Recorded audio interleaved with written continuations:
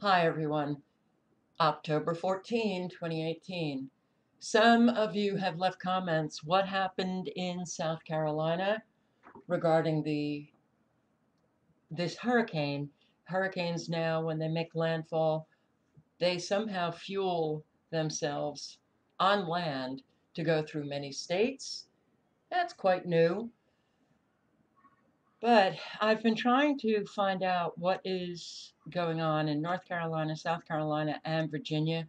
Could you guys weigh in regarding what has happened if you live in areas that have been affected by Hurricane Michael? We were, where I am in Anderson, South Carolina, Hurricane Michael, we were within that path. Well, we had the most gorgeous day that I can even remember in South Carolina, the day the hurricane was supposed to be hitting us.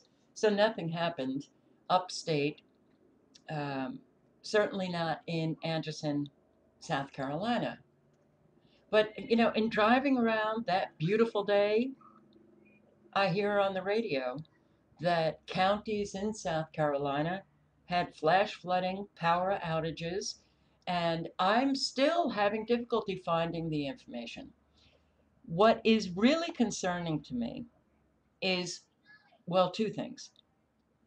My difficulty finding information now, especially when I was trying to do some research on the latest report coming out of the Intergovernmental Panel on Climate Change, the IPCC's sixth assessment. And I put in criticism of the IPCC sixth assessment. I could not believe how many climate change positive reports I was getting. I could not find any criticism. And, you know, when these assessments have come out, the first five, they were loaded. You search criticisms of the IPCC, you were able to find so many articles posted on websites, scientists evaluating the science of the IPCC, and you got it immediately. Now, the search is so difficult. The search in finding what is going on in an area that was hit by Michael outside of Panama City and Mexico City, I'm having great difficulty. And I learned firsthand, having traveled to Baton Rouge after their flood, that mainstream media will focus on the area that is uh, most severely hit, leaving out the other areas where people have been flooded out, or, you know, so many other people outside of Baton Rouge were affected. As I was driving into Baton Rouge, I pulled off the highway before getting into the city because I wanted to stay at a pilot. And when I pulled off that highway into an area that I can't remember the name of it, it was such a surreal experience because no stores were open. Driving around, going, just making a right hand turn onto a residential street that I didn't even know, and seeing all of the belongings of that were in those homes that were flooded. It was street after street after street. And the police were still blocking off roads. The pilot that I wanted to stay in was closed due to damage. So it's not just Panama City and Mexico Beach, though that was the area that got it the worst. There are other people in other states. Yes, the The scale of the destruction is far less, but nonetheless, the people who have been destroyed by these things should not be forgotten. The other thing that concerns me is Kess, a regular commenter on my channel who lives in North Carolina, who was worried that her power would go out or worried about the possibility of being flooded, not just with Florence, but with her, Michael. I have not heard from Cass. So, Cass, if you hear this, please leave me a comment. Michael has now killed 3 in North Carolina. Schools closed.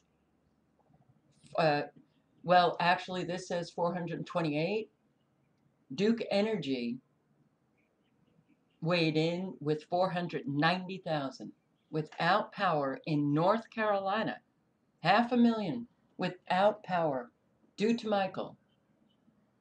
The 3 deaths that they blame on Michael, they should be blaming on, well, indirectly the geoengineering and directly those who are spraying the toxic chemicals and heavy metals that fall down, that the trees are breathing, that get into the soil and kill the trees. So all of we're having a lot of deaths that they're blaming on the storms, and they should be blaming it on the geoengineers who are killing our trees, and the trees have been so weakened that they are now falling on homes or cars, killing people. So this was posted 2 days ago, or 2.5 days ago, and they have ongoing flooding. Has the flooding stopped in North Carolina? Uh, Michael inflicted significant damage in the Carolinas, including flash flooding, downed trees on roads. Among the worst hit communities was Kill Devil Hills on the coast, which warned residents on Facebook not to leave their homes unless it was absolutely necessary. So Kill Devil, you made it through Florence pretty intact. Did you make it through Michael? Worst hit community. Please stay inside. There is debris along roadways, propane tanks floating in stormwater, snakes that have come up with the sound. South Carolina Department of Transportation reported 28 state roads and some coastal bridges had been closed Thursday due to the storm. State crews cleared more than 900 fallen trees.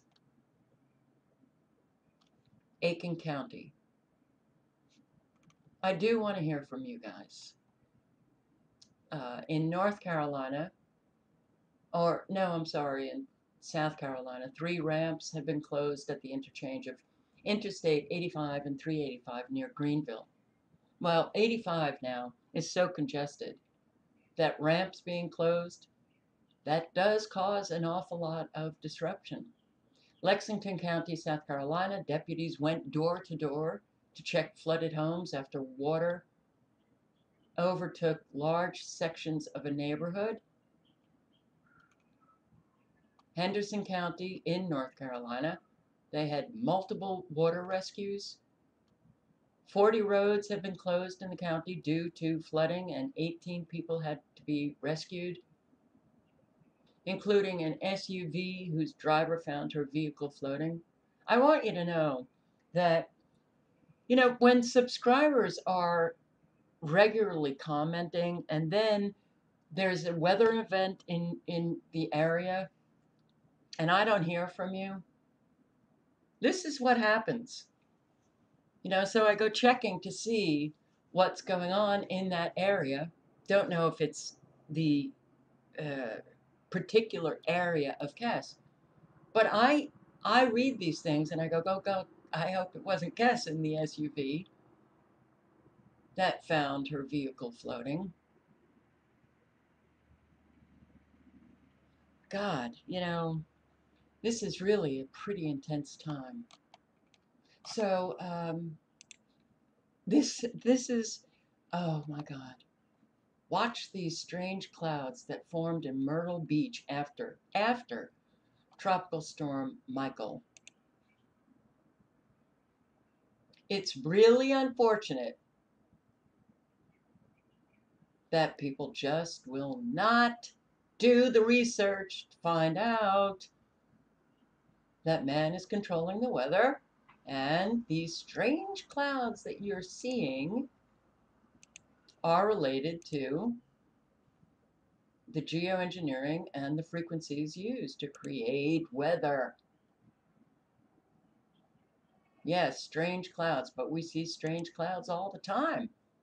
So, are you not noticing how strange the clouds are? It's just this one little aspect here that you're noticing, something doesn't look quite right. All right.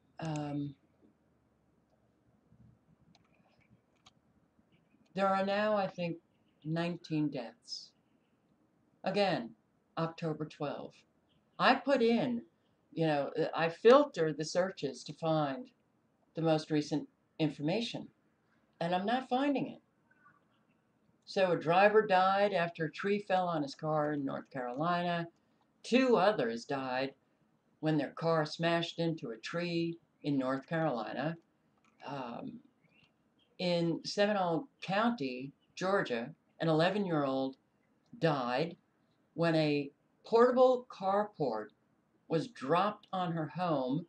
The carport's legs punctured the roof and hit her in the head.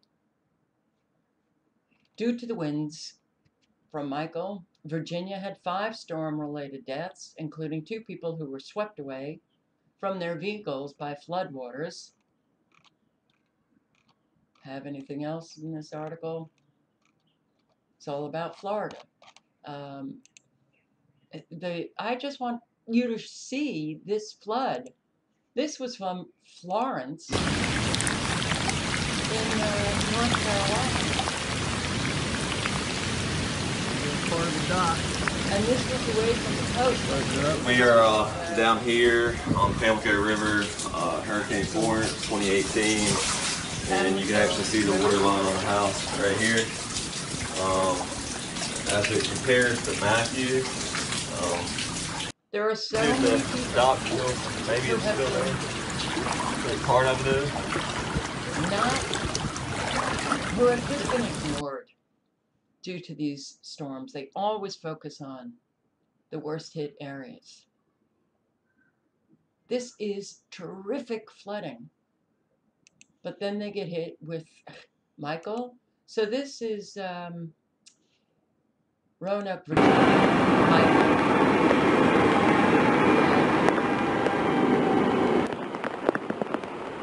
They had flooding before Michael arrived in Virginia. Why aren't people putting these dots together and recognizing that nothing is making sense? This was before Michael. Power line. And I wonder if AP is showing us this, mainstream media, showing us that, oh, okay, every storm now, considering all of the trees that are toppling over and power lines, just showing you this, people will go, good, I'm glad that our electric companies are turning off the power before the rains and winds and storm, because look, here, this is what happens. So this power line lands on a tree, causes a fire. We don't want that to happen. We're living such an unbelievably bizarre time. Now, this video just shows rain, North Carolina, but dam collapse, flooding from Hurricane Michael. Kernersville, a dam collapsed. I can't find any more information on that.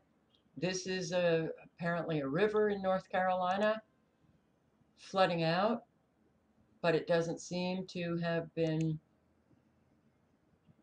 affecting any areas around the river, or should I say structures. All right. And this is Danville, Virginia. Go back, go back, go back, go back, back. Move, move, don't go through the water. Go back. That car stalled, that's gonna be it. Don't do that, don't do that. Go back. I don't know all these people. So what I'm saying is many areas did experience flash flood, dam collapse. Is that right? Is it accurate? So I want to know what is going on. Interesting that they show Matthew when they're talking about Michael. And this is North Carolina or South Carolina. So Michael brought 3 tornadoes to Columbia, South Carolina. They're showing a video of Matthew, and Michael brings flash flooding to Irmo, South Carolina neighborhoods.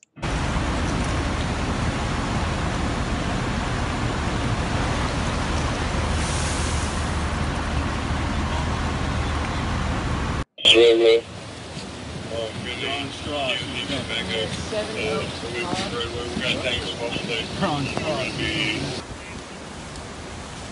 So when you think about all of the people who have been affected, my God, just this past year. Now this is Michael, Florence community, the second storm. Now this is Florence. We